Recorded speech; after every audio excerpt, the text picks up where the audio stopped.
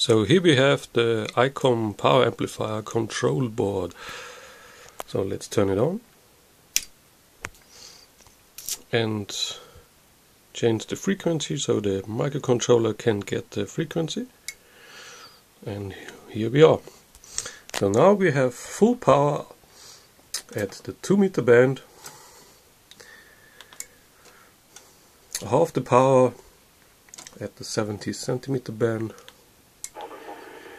here about 20 watts, 20%, and on shortwave we have 0. But we can make some more power with this controller here, only with this potty for the HF band. And when I switch to 2 meters, I can change the power with the other potty. So we have now 4 potties and 4